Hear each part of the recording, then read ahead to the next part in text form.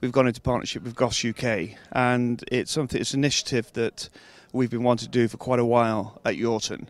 And really, we spend a lot of time working with French people and Irish people, and we'd like to take this opportunity not only to have the sale, but also we're going to have a party the night before, and if this would be a time where throughout the national hunt community from all three countries we'll be able to get together, meet each other. It'd be great for trainers, breeders, and different people who sell and buy and sell horses, as well as owners who race horses, to get together. So that would be one of the principles to it. And then obviously the sale is at home. We would have 75% of our broodmare band would be French.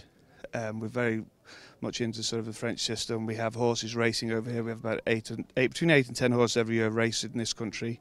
We have horses over in the point-to-points situation over in Ireland. So we have 4-year-olds racing there, and it'd be a great time to get everyone together.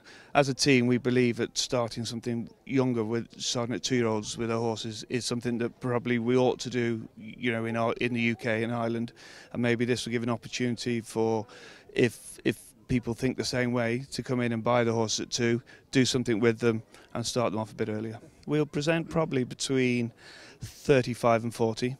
Roughly around that. It's this year we've done it mainly on all horses either we've bred or we've bought from throughout Europe, from Germany, France, Ireland, the UK.